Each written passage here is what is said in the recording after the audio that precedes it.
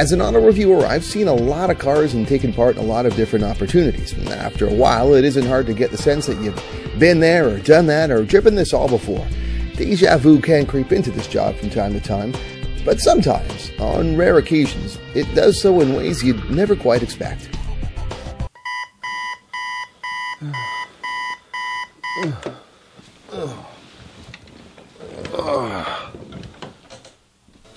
Morning, Eric. Your coffee's ready. Thanks, dear. Don't get me wrong, both routine and repetition can be good things in a way. Morning, Eric. Hey, good morning, Steve. And you know what? In case I don't see you, good afternoon, good evening, and good night. A good cup of joe and a friendly neighborhood hello are the cogs to my daily wheel, and when the wheel stays balanced, rolling along the highway of life isn't half bad. But then sometimes those wheels can warp and the cycle isn't as predictable as we're used to. Hey, Tom. Hey, Eric, how are you doing today? Good stuff. Looking forward to your weekend at GLI? Yeah, you know what? I'm going to look forward to it, but I got to tell you, there's a whole lot of trims with the Jetta, and I got to talk to you maybe soon about getting into the other ones as well. Oh, you're right about that one. I think we're going to figure out a way to get you into some of these other Jettas. All right, well, we'll talk to you soon, man. Have a good one. We'll get you into some other Jettas, all right. After picking up my latest review car, the 2013 Volkswagen Jetta GLI, it was time to take it through its paces. In a large and diverse Jetta family, the GLI is the high-performance athlete that likes to throw in a bit of sophistication for good measure. From its lower profile and ride height to its red brake calipers, 18-inch alloy wheels, and custom GLI honeycomb grille, the GLI is designed to be different than its Jetta siblings. With a 2-liter TSI engine offering 200 horsepower and 207 pound-feet of torque, it's also designed to be more powerful. Inside, the GLI sports steering wheel is fun to hold, and the overall interior has improved from its off-the-line predecessor. A touchscreen with GPS is included, although the screen is a bit small for my liking. Fuel efficiency is posted at 8.8 liters per 100 kilometers in the city and 6.1 liters per 100 kilometers on the highway. Despite being about 15% off the mark myself, both admittedly aren't bad, but at the high end of the Jetta family overall. Still, the GLI is a popular and powerful member of the Jetta family, and one where routine drives make for happy lives. Hello. Home. Hey, got. But it seems someone thought my routine needed a bit of change. Hey, honey, I just forgot something in the Jetta. I'll be right back, okay?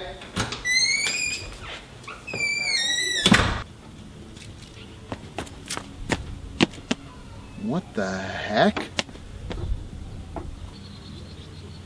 What's going on here? Yeah, a big car talks to you and does a bit of switcheroo kind of change.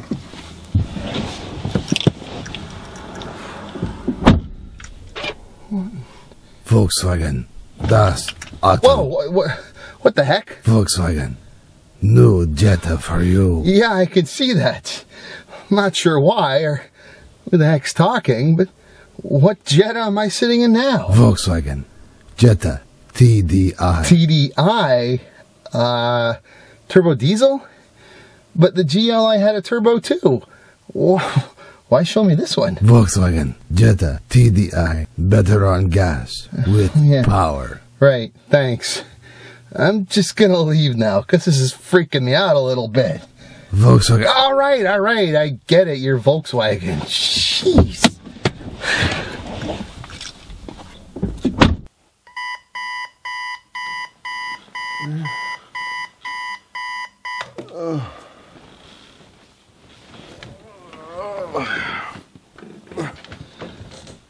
Good morning, Eric. Your coffee's ready. Thanks, dear. The better fuel efficiency of the turbocharged diesel TDI is indeed a positive step, and it seemed like it signaled other positives around me to happen as well. Morning, Eric.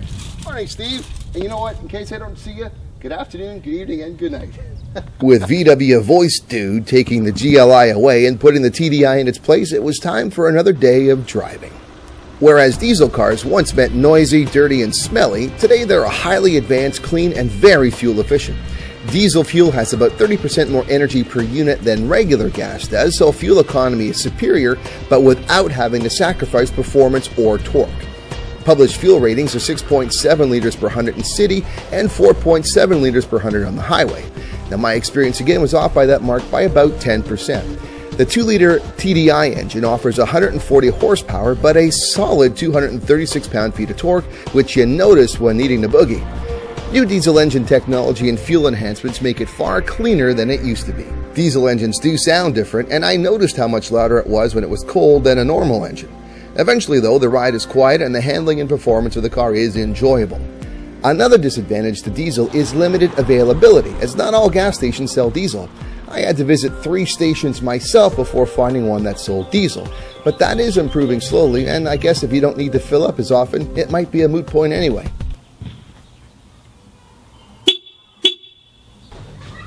Hello, I'm home. Hey, Dad. Hey guys, you just hi. Hey honey, I just forgot something in the Jetta. I'll be right back, okay? Based upon the bizarre experience of the night before, I was curious to see if surreal lightning would strike twice. Well, not again. It did. Hello. Volkswagen, das Auto. So, I see we're doing the switcheroo thing again, are we?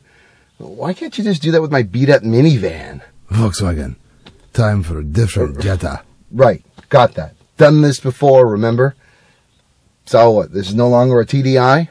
Volkswagen, Jetta Hybrid. Jetta Hybrid? Well, I love hybrids, but the TDI was good on gas too. And it was powerful with the turbocharger. Volkswagen, Jetta Turbo Hybrid. Turbo Hybrid. A hybrid but with a turbocharger? Farfanugan.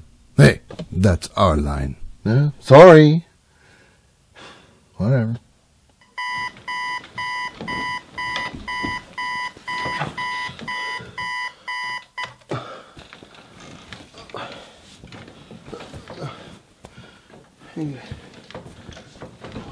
Morning, Eric. Your coffee's ready. Oh, thanks, dear. So once again, the cogs of my daily wheel were adjusted, but this time with a sporty eco twist.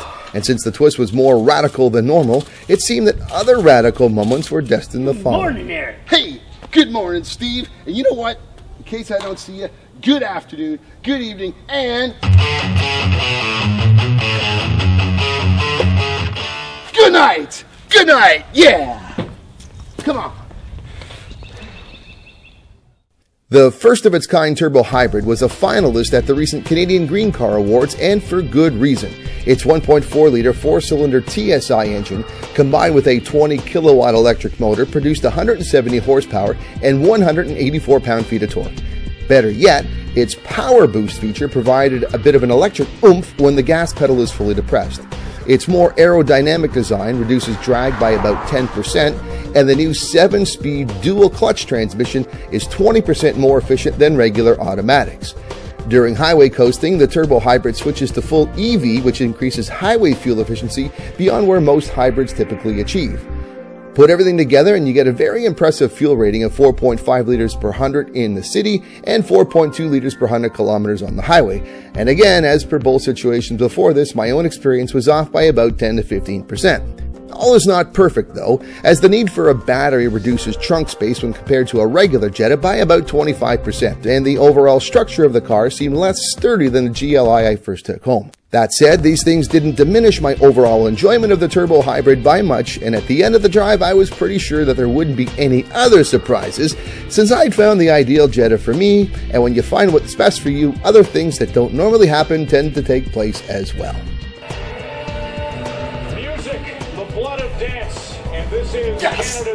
While I still don't know just how I got to experience 3 Jettas within the confines of my regular cog in the wheel kind of day, I'm left with the sense that as far as small size sedans go, the Jetta family offers one of the most diverse lineups out there.